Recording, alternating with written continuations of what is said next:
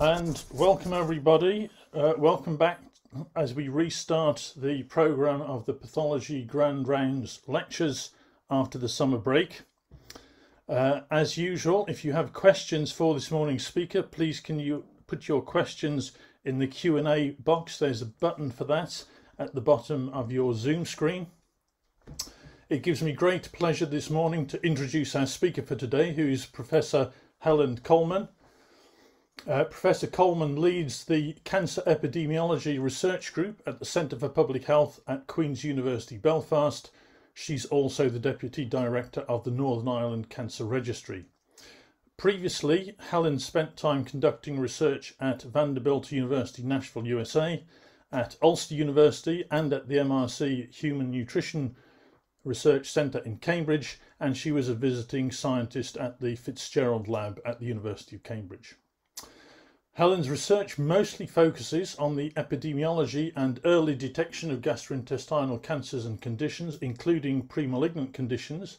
She has a particular interest in Barrett's esophagus and esophageal adenocarcinoma, and also in colorectal polyps and bowel cancer. She collaborates widely, including with pathology leads for the Northern Ireland Barrett's esophagus register and the Northern Ireland bowel cancer screening pathology data analysis program. And I'm delighted to introduce her, and I thank her very much for agreeing to speak to us this morning. And her lecture is entitled Insights from Molecular Pathology Epidemiology Studies of Gastrointestinal Neoplasia. Thank you very much. Over to you, Helen. All right. Thank you very much, Mark. It's an absolute honour for me to be here this morning and to talk to this Pathology Society audience. So I'm very grateful for the opportunity to share some of our work from Belfast. I'm very aware that I am coming from an epidemiology background and not a pathology background, but as Mark mentioned in the background, a lot of our research is highly interdisciplinary and relies very heavily on collaborations with pathologists. So thank you for the warm welcome and for joining early on this Wednesday morning. So for those of you who have not been to Queen's University Belfast, or at least in recent years, you may be familiar or may have seen pictures of the main Lanyon building at Queen's University Belfast, which is in the top right-hand side. It really is a beautiful campus, but in the Centre for Public Health, we're based in one of the satellite sites out at the Royal Victoria Hospital site in West Belfast, which is the bottom picture. And one of the fortunate things for our research and for collaborations is that our Centre for Public Health is located directly opposite the Institute of Pathology. And this is really important. This geographical closeness is really helpful for some of our collaborations in our research. And I wanted to preempt this talk with thanks to my pathology collaborators throughout my career, but in particular to my closest collaborators in Belfast, Dr. Maurice Lochray, with whom I co-supervised many research students, Dr. Damien McManus, who has been fundamental to our Barrett's esophagus research, Professor Jackie James and Professor Manuel Salto Tellez, who have set up a really fantastic infrastructure in Belfast that has facilitated much of the research that I'm about to talk to you about today. So I always like to start with this slide because as an epidemiologist, it's very important to me that our research and our studies are designed in a way that is as representative as possible of the population. And Northern Ireland just happens to be very well placed to conduct population-based research. Much of the work that we do can represent the entire population. We're quite a small population. The most recent census showed that there's only 1.9 million people in Northern Ireland. This is one or two suburbs of London. But what that means is that we can do complete data coverage using electronic data registration in a very efficient way. The fact that we are geographically constrained from the rest of the UK means that patients who are diagnosed with conditions here are highly unlikely to travel to England or Scotland or Wales for their treatment. The vast majority will stay in Northern Ireland for their treatment. And in addition to that, as a population, particularly in our older age groups, there is very limited migration. So net migration is less than 1%. In addition, thanks to the NHS, we have a largely free healthcare system at the point of delivery. And again, that means that patients diagnosed with conditions in Northern Ireland are highly unlikely to travel to the Republic of Ireland for treatment, where there is a mixture of private and public healthcare. So we can say with good confidence that individuals who are diagnosed with conditions, and particularly with cancer, are highly likely to be treated and followed up within Northern Ireland as a population. And that's quite important for some of the research that I'm going to describe in my talk this morning. So my starting question for much of my research is actually very basic, and it's amazing what you can do just by counting the number of cases. So as an example, the starting point for me is often how many patients have a certain condition, for example, Barrett's esophagus in Northern Ireland. And as a starting point, then we look to the pathology labs and the pathology reporting systems to help us with this. So if we're creating a registry of patients, as we have done for Barrett's esophagus patients, what we start off with is a download of all esophageal biopsies from the pathology labs in Northern Ireland, of which there are now 4. And there are data sharing agreements then that allow that information to be transferred into the Northern Ireland Cancer Registry, which is one of the highest quality cancer registries in the world. For a condition like Barrett's esophagus, certainly going back to the 90s, whenever we started this registry, the debates around the definitions of the UK versus US definitions, and whether it's columnar lined epithelium or whether you need intestinal metaplasia to be present, meant that we didn't want to rely just on SNOMED coding. And we actually still undertake a manual review where somebody reads all of these pathology reports, and we have a set of standardized guidelines. That manual review also is done in duplicate as a 10% quality check. Within the registry, then, we have systems that we can auto-populate a lot of information on the patients within our databases. So we get information on age, sex, and we can derive from patients' postcodes an area-based measure of their socioeconomic status, which isn't ideal, but it's still helpful for us to determine if there's any differences in deprivation. We also then, from the pathology reports, extract information from the clinical summary at the top about Barrett's length and whether dysplasia, intestinal metaplasia was recorded by the pathologists, and if samples had to be were read in double header meetings or were reviewed by more than one pathologist. Within this registry then, we importantly start off with Barrett's esophagus, excluding any prevalent cancers and excluding junctional biopsies is obviously very important. And thanks to the health and social care number that we have, we can do data linkage in an anonymized way to the cancer registry and to death records. And that allows us to do passive follow-up of patients in a highly complete way. So we never have to contact patients. There is ethical approval and consent, ethical approval in place. That means that we don't have to get individual consent for these population-based registers. So as an example, and I've highlighted my postdoctoral research fellow, Dr. Victoria Cairnduff here, we started off with a registry of just over 12,500 patients who had been diagnosed between 1993 and 2010. And we've conducted a recent update, which involved reviewing almost 52,000 pathology reports. And we have now almost doubled the size of the registry with just under 25,000 patients. So this is one of the largest and certainly most complete population-based registers in the world. And through that linkage then to the cancer registry, we can identify follow-up information. So that basis of the pathology reports allows us to conduct a lot of important epidemiological research.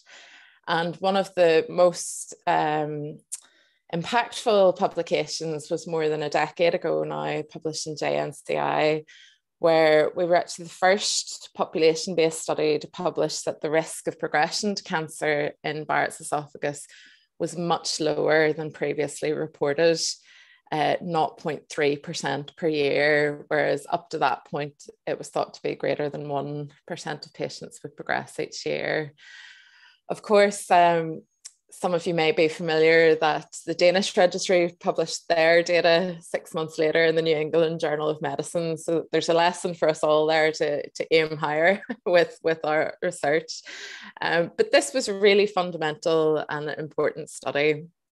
Again, just from doing a count of patients and from those data linkages to the cancer registry. But where the registers really come into their own is through the ability to use them as a sampling frame for biomarker research. So this is an example of a study where we collaborated with Professor Rebecca Fitzgerald and Professor Lawrence Lovett's teams to identify a potential risk stratification biomarker panel for Barrett's esophagus. And we initially looked at 8 different biomarkers, but found that there were 3, one of which was having 2 expert pathologists review and identify low-grade dysplasia, DNA ploidy, and abnormal expression of an immunohistochemical marker, AOL. But it still wasn't great. It still wasn't enough to put things into clinical guidelines. So that straight line in the middle of panel B would be if you rolled a dice, if you took a 50-50 chance of this patient progressing to cancer, that's what you would find. When you add on information such as age and sex, that C statistic improved to 0.63. And when you added on these 3 biomarkers, it improved again to 0.75. So you were able to identify an additional 12% of progressors. So good, but unfortunately not good enough to be used in clinical practice just yet. But this type of research is really important, and we hope that we'll be able to inform future panels with similar designs. Other research that we do then is very much based on descriptive epidemiology. So we can quantify the proportion of esophageal cancer and high-grade dysplasia cases that were likely to have been present at the first Barrett's diagnosis, but unfortunately missed. And that was estimated to be about 1 in 10 cases. We've also published work on case series in columnar metaplasia in children, which is of course incredibly rare. But this case series of 41 children, again, is one of the largest reports in the world.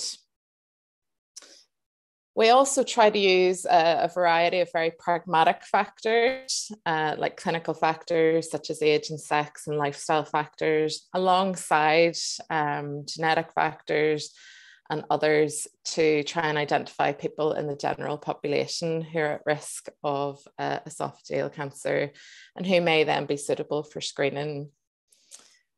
As you might expect as an epidemiologist, we do a lot of research on modifiable risk factors for cancer. So as an example here, we've published from the UK Biobank, which is a cohort of 500,000 individuals on the risk of esophagogastric cancer with physical activity. But bringing that more into your world then, we very much want to better understand the mechanisms behind some of these things that we are observing with our descriptive epidemiology. So a great example in GI cancers is the male predominance that we see and that we still don't fully understand. And some work led by my colleague Una McMenamin tried to investigate if sex hormones might explain some of these differences. And it found that there were some associations with gastric and colorectal cancer, but for esophageal adenocarcinoma, there was no differences at baseline in people's levels of estradiol or other sex hormones that were examined. We've then, in collaboration with colleagues such as Damien McManus and Jackie James, tried to see if that translates through to outcomes for patients. So if sex hormone receptor expression in esophageal cancer tissue is associated with survival. And we didn't find anything there. So the jury is still out, but the ability to study these questions using different exposures is very important. This last example then I think is probably the most important to set up the rest of my talk. So we have published some work that shows that aspirin is not associated with survival in patients with esophageal or gastric cancer. And of course, equivalent studies in colorectal cancer have shown some very promising results, particularly in subgroups of patients with PIK3CA mutations. But my feeling is that we might be missing something by looking at these patients as a whole. And if we try to better understand some of the mechanisms that we know are involved in the pathways of aspirin metabolism, such as the pathology study that we did here, looking at COX-2 or PTGS2 expression, we did see some associations with better survival in esophageal adenocarcinoma patients in those who had higher expression of this biomarker. So what I'm talking to you about today then is trying to bring together these two worlds where we look at epidemiological risk factors and lifestyle factors in conjunction with some biomarkers that would be typically assessed within pathology labs. And this is just one example of a study that we published 2 years ago, looking at the interaction between alcohol and smoking and survival. And I'll talk about some of these results in more detail. This has been very nicely summarized, this molecular pathology epidemiology study design by Shiji Ojino, who is based in Harvard and has really led the way in promoting this discipline and has been really important at raising awareness of it. And so far, much of my career has been based on studies that would be described as traditional epidemiology, box A at the top, where we're interested in lifestyle factors and modifiable factors or genetic factors that are associated, excuse me, with both the risk or prognosis of a disease. And the example shown here is colorectal cancer. Of course, much of the research that you might have been involved in or studies that you would read about would be traditional pathology studies where you're looking at a particular molecular feature or a biomarker that is associated with prognosis. Excuse me. What we're really interested in, as I said, is trying to bring those two worlds together. So trying to understand lifestyle factors that may be associated with prognosis or with risk, but according to certain molecular features or subgroup analysis, which is really important. And one of the reasons that we can do this so successfully in Northern Ireland is thanks to what I would call a triumvirate of infrastructure, where we can use the Northern Ireland Cancer Registry as a sampling frame. Excuse me. Sorry, just take a drink. We can then, thanks to anonymized pathology numbers, link with the Northern Ireland Biobank, which is directed by Professor Jackie James, to retrieve the samples of interest. And then often working with Professor Manuel Salto-Tellez's team in the Precision Medicine Centre, do some advanced analyses, particularly creating things like tissue microarrays. So this has been really beneficial to set up some of the research studies that I'll describe. I'm also very grateful to my funders, Cancer Research UK. Much of the work that I'm about to describe has been funded through one of two fellowships. So I was initially funded via a population research postdoctoral fellowship, which ran for 4 years from 2013 to 2016 to set up a colon cancer cohort, stage 3, 2 and 3 patients that we have used to analyse a number of questions. And then I'll be talking about some of my current work, which is funded via CAR UK Career Establishment Award and relates more to our Barrett's and esophageal adenocarcinoma work. So much of this study design requires, as I've mentioned, the cancer registry as a sampling frame. So we have used that to identify 5 years worth of colon cancer cases. And sorry, excuse me, I've got a tickly throat.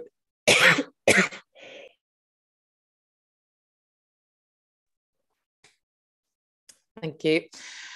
And we were able to identify those who had undergone a surgical resection, because of course that's important to get enough tissue for some of the biomarker analysis that we wanted to do. At the time of this study, we were able to get up to 10 years information of follow-up in terms of survival. But it's really important to think about the scale of these types of studies.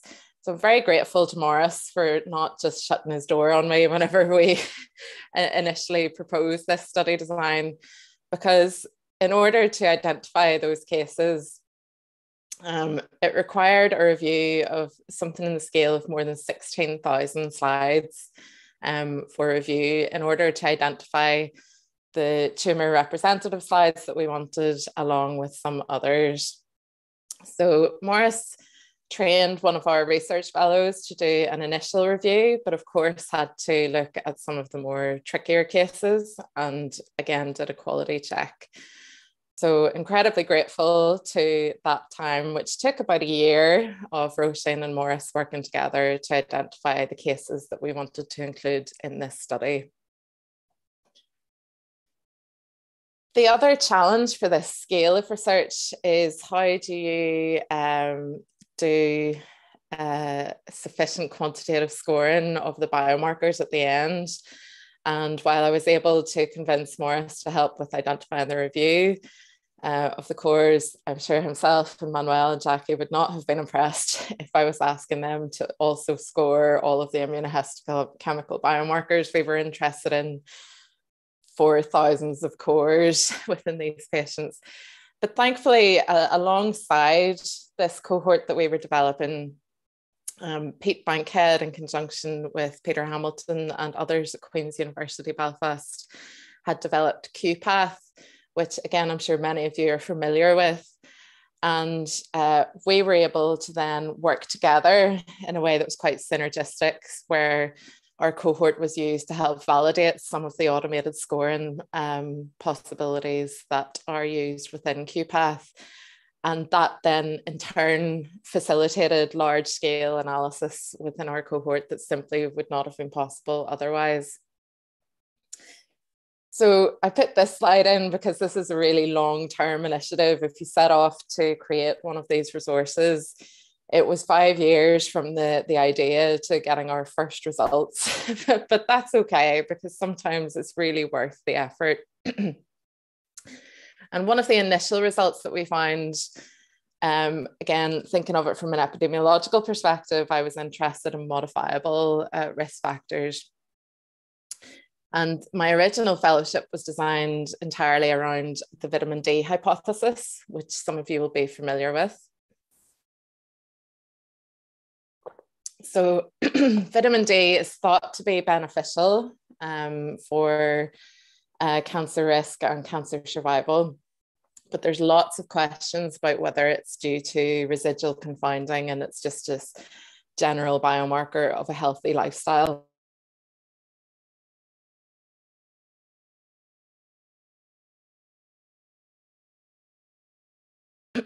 Sorry, excuse me. And what we showed for the first time is that by looking at vitamin D receptor expression within the tumour tissue, we showed significant associations with a 30% reduced risk of death from colorectal cancer. So that suggests that there is something mechanistically going on with vitamin D that is not due to these other explanations.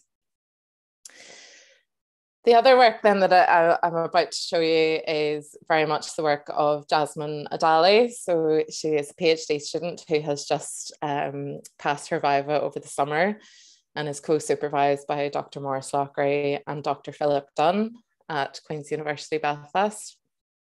And one of the most important findings that we have shown, and this is unpublished data, so within this cohort of colon cancer patients, we have shown that smokers have poor survival outcomes. That may not be particularly new to us. We've shown that there's an approximately 50% increased risk of death, including cancer-specific death amongst patients who were ever smokers compared with never smokers. We didn't see any differences in survival outcomes by alcohol consumption. What's really, really important though is not to look at this just as a whole, because whenever we separated these results by MSI status, we actually find that the poor survival is only evident in patients with MSI high tumours. And in fact, they have an almost 6-fold increased risk of cancer-specific death compared with patients who were non-smokers. And this was not seen in patients with microsatellite stable tumours. So that goes against what we know in terms of MSI high tumours, that we would have thought some of these patients would have a better prognosis. So this is currently unpublished data, but we would like to get it published within the next few months. And I think it's really important for our thinking, and certainly for you if you're joining an MDT meeting and a patient with an MSI high tumour has an unexpectedly poor prognosis, it may be worth inquiring about some of these lifestyle factors, particularly smoking. We have also, thanks to work from Ronan Gray, who is, excuse me, a consultant surgeon in the Southeastern Health and Social Care Trust in Northern Ireland and previously did a PhD with myself. We've published a lot of work on medications and survival outcomes from this cohort according to relevant biomarkers within that pathway, as well as some work with Sean Hines and Morris on tumour microenvironment features and prognosis. So as an example of some of that work on aspirin and PTGS2 immunohistochemistry, we have shown that the beneficial effect of aspirin was limited to patients who had high expression of PTGS2 within their tumours. We didn't see a significant difference by PIK3CA mutation, but it was going in the right direction. But certainly we found stronger differences by expression of PTGS2. And that might be important because there's already trials ongoing where individuals are being given aspirin according to their PIK3CA mutations, not expression of PTGS2. So circling back to one of the first studies I described where we showed that there was no association between aspirin and survival within esophageal and gastric cancer patients, I think it's really important to question ourselves as epidemiologists. By not applying these more sophisticated study designs, are we missing something for other cancers, something that's really important for subgroups of these patients? So we've done some initial work within small esophageal cancer, within small cohorts of esophageal cancer patients in Belfast.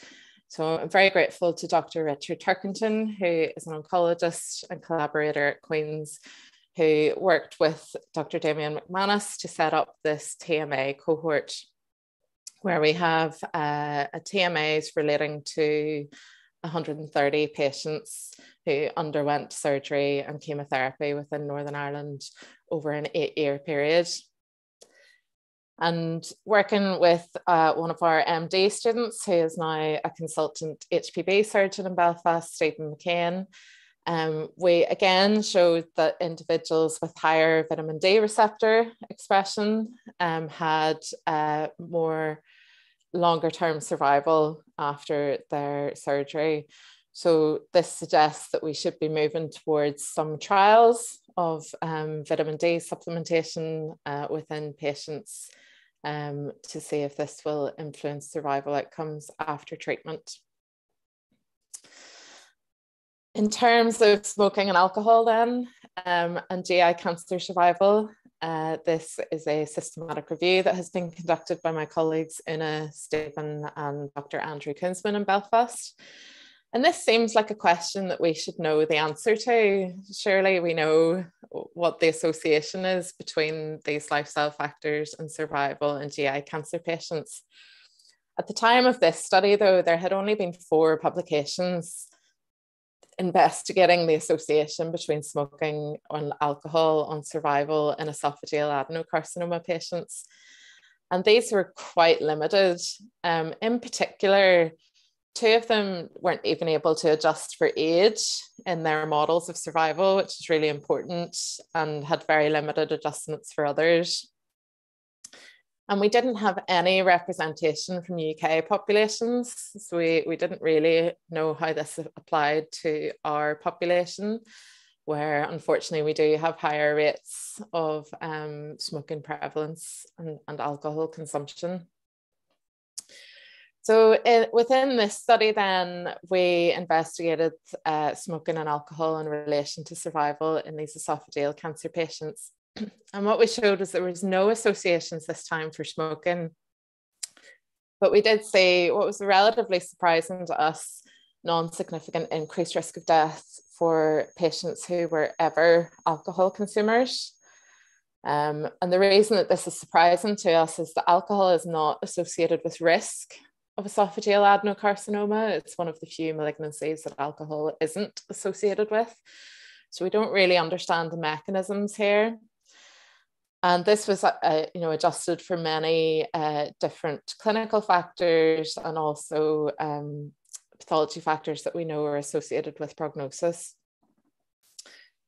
We tried to investigate if these differences represented small subgroups of patients, and we showed that there was higher risks of death for alcohol consumers who had P53 normal expression, GLUT1 positive tumours, CD8 positive.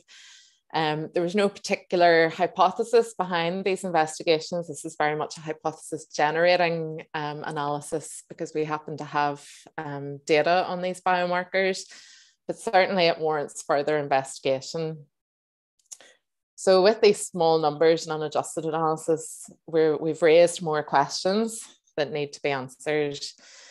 And thanks to the Occam's Consortium and to Professor Rebecca Fitzgerald's leadership and CRUK's funding, we are now trying to apply some of these questions within much larger cohorts that represent patients throughout the UK. You may be familiar with the Occam's cohort. One of the highest impact papers came a few years ago in Nature Genetics, showing that there's likely to be etiologically distinct subgroups of patients within esophageal adenocarcinoma patients. And this work from Maria Seacryer showed that there was potentially 3 molecular subgroups that we should be considering. This consortium also has very detailed clinical data. In this case, patients have completed questionnaires about various lifestyle factors, but here's some examples of the questions around alcohol and smoking. And so what we're hoping to do in my fellowship research is to investigate if some of these exposures like smoking, alcohol, obesity, vitamin D and aspirin may be associated with survival outcomes, but importantly, taking into consideration some of those molecular subtypes, as well as some of the biomarkers that I've described so far. And in terms of a TMA design, I'm very grateful to Matt Humphreys, who's now at the University of Leeds, but formerly at the Precision Medicine Centre, and the team there for helping to design this TMA. And the PMC is responsible then for the creation of these TMAs, which is originating from samples from several centres throughout the UK. And we're aiming for up to 3 tumour cores per patient. We have a separate Barrett's TMA for any adjacent Barrett's. I've put in this table just to show the various steps involved with some of this. You know, it involves lots of annotation and review. We also had some regrossing of mega blocks. So this is us at the beginning of that long journey again of setting up a really important cohort. And this is an example of the first TMA that was created. And it's always really impressive to me to see the scale of these TMAs in terms of size. And again, just very grateful to the technologies that are available now, allowing us to answer these questions within these large cohorts of patients. So the next steps for my fellowship research is to conduct more detailed survival analysis within the Occam's cohort, working with the PMC team on the creation of the tissue microarrays and allowing more of these molecular pathology, epidemiology questions within this cohort. So I started off my talk this morning with how do we move from what is currently in my world of these traditional epidemiology questions, what's currently mostly your world of these traditional molecular pathology questions, and coming together more to answer in a more interactive way. And this requires a lot of teamwork, and it requires a lot of collaborations. It requires bigger sample sizes. It requires interdisciplinary working. And in order to facilitate that, we need funders and important stakeholders such as the Pathology Society to, I guess, recognise the complex approach needed and the long timelines needed for some of this. And I'm very grateful to those supporters that we've had for our work to date. And would really encourage you to think about getting involved in some of these studies if this is of interest. So finally, I'd like to acknowledge my important collaborators. So this is a reflection of that massive team that is required, and I've particularly highlighted Maurice and Jackie and Manuel for our colon cancer research. I also want to acknowledge the late Professor Liam Murray, who was the former lead of the Cancer Epidemiology Research Group at Queen's and first introduced me to these study designs. And to acknowledge the massive team effort then that's involved in our esophageal cancer research, particularly Dr. Damien McManus. So thank you very much for your time this morning. I hope I've shown you something new and stimulated your thinking, and very much welcome any questions or general comments that you may have. So thank you again to the Pathology Society and to Mark for the invitation to speak this morning. Okay, thank you very much indeed for that really interesting talk, Helen. You've summarised a lot of very interesting data, and if this were a live meeting, I'm sure there'd be a loud sound of clapping right now. Okay, so we move on to questions and answers. So please, can I ask the audience to type your questions into the Q&A box at the bottom of the screen. Whilst you do that, I'm going to start off with the first question, if I may. You did describe a study where you looked at colorectal cancers and smoking, and you found a relationship with smoking and survival, but only in those with microsatellite instability at high frequency, MSI Mhm. high. Now, I was going to ask you for your thoughts on the possible mechanism for this, and my Mm. reason for asking is that typically we think of MSI high colorectal cancers as generating a lot of neoepitopes, generating a strong immune response. You often see a lot of tumor infiltrating lymphocytes into such cancers. But we also think about smoking as another way of generating a lot of mutations of the DNA and generating neoepitopes as well. And it's another way of generating a strong immune response, certainly in lung cancers, but possibly also in colorectal cancer. So, what are your thoughts on that relationship between smoking and MSI high? Yeah, I think it's a great question, Mark. And one of the other chapters within Jasmine's PhD tried to investigate the associations by CD3, CD4, CD8, and FOXP3. And what we found was really inconsistent associations across those. So we were as puzzled. It was a real struggle for Jasmine to write it up in a way that made sense. We saw different associations if we looked at tumor core expression as opposed to cores from the invasive edge, for example. So I think the truthful answer is we don't know, and that we need to better understand this. And if there's people in this audience that have ways and means to investigate this hypothesis, it would be wonderful, because I think collectively we would like to better understand it and to make sure that it is biologically plausible. Okay, thank you very much for that. Now we have some questions appearing in the box, so I'll read them out. So the first one is from James Morris, who asks, have you any thoughts on the association of periodontitis and periodontal pathogens such as P. gingivalis and F. nucleatum with gastrointestinal cancer? Yes, that's a great topic, and again was the center point of one of my other PhD students who investigated oral health related to GI disease. What we showed is that F. nucleatum is likely to be a passenger. So it's likely to be something that is attracted to the tumor after it's already metastasized. We didn't show any associations in earlier stage disease.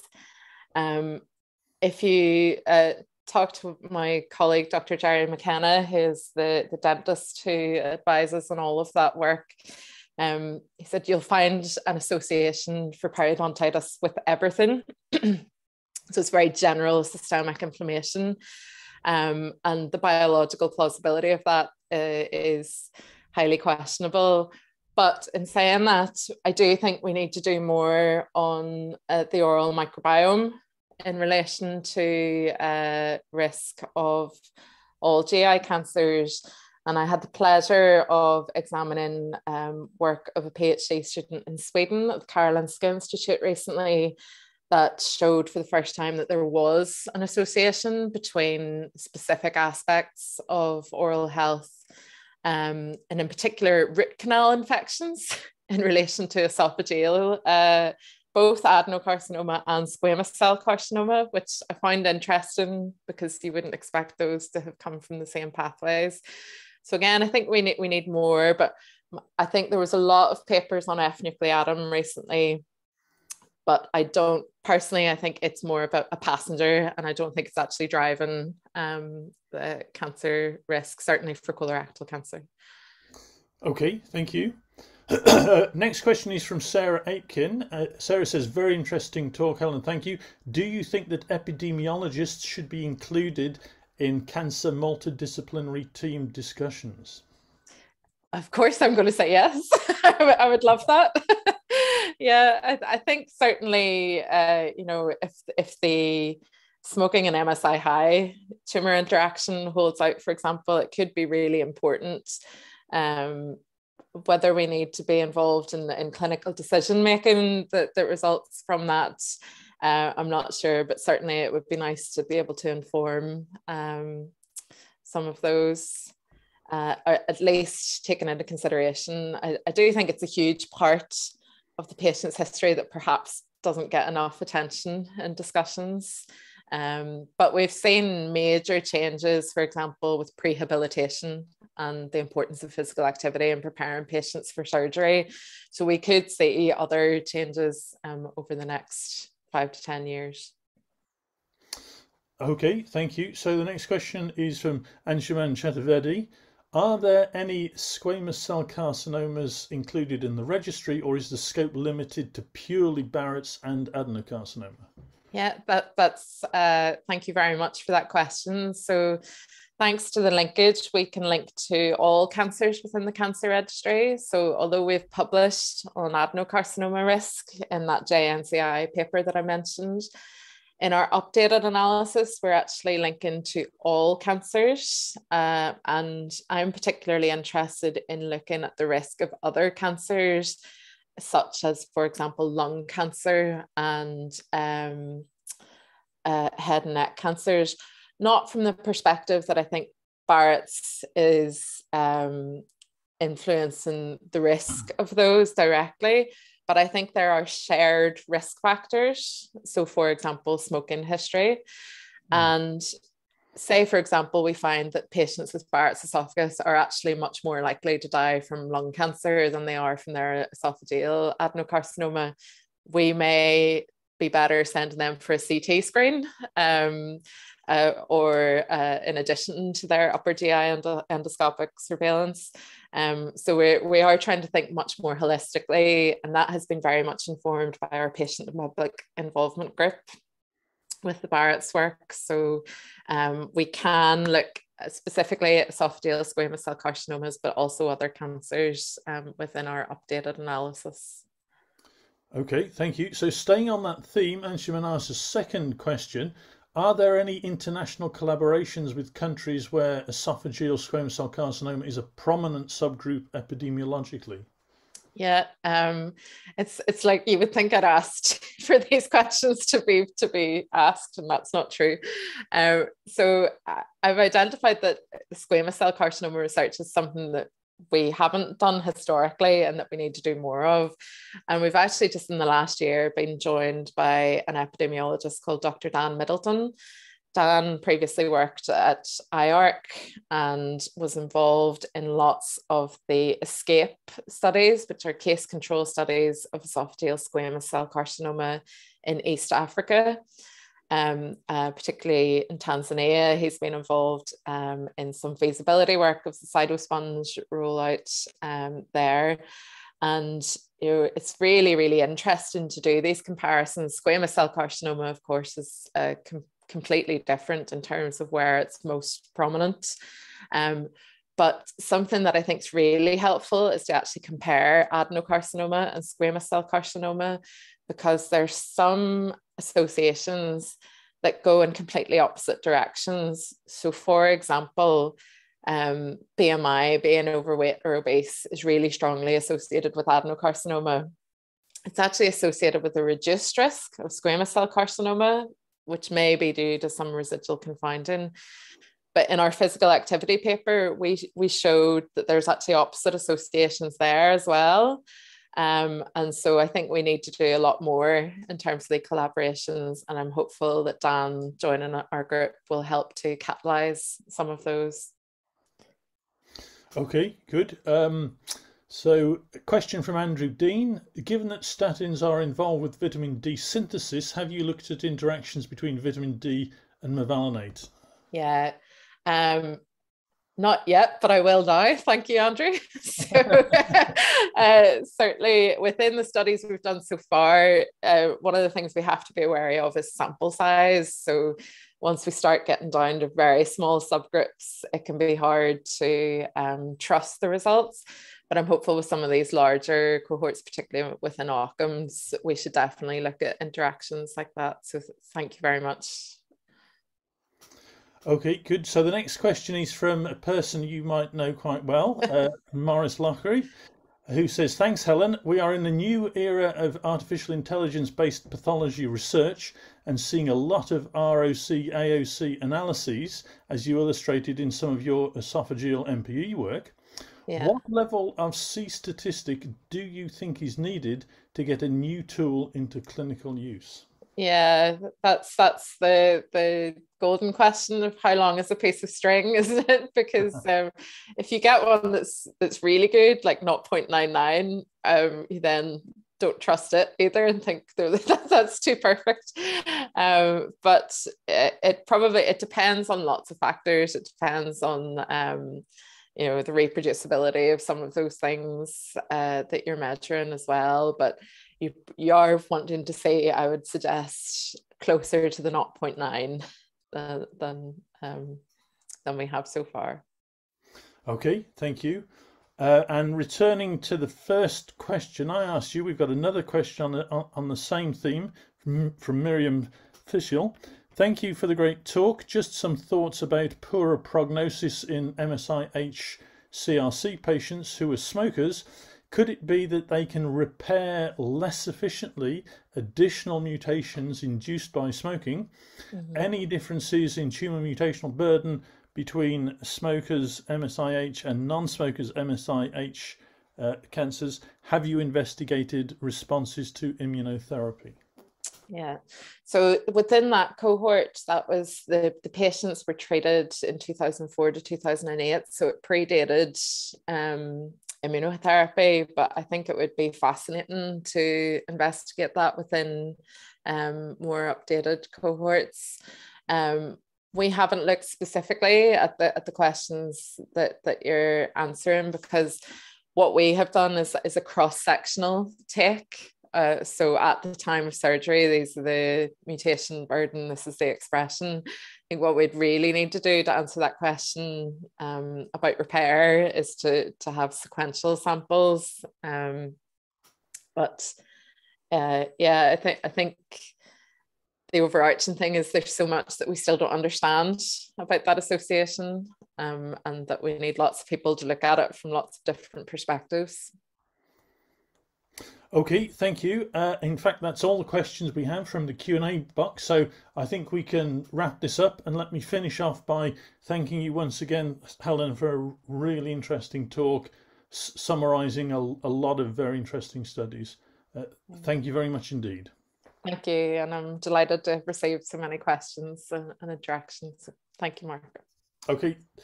Thank you, and that's it, everybody. We have a tradition of finishing on time, so we've finished just a few minutes early, just before 10. So thank you, everybody, and our next Pathology Grand Rounds is in a month's time, in mid-October. Thank you, and goodbye.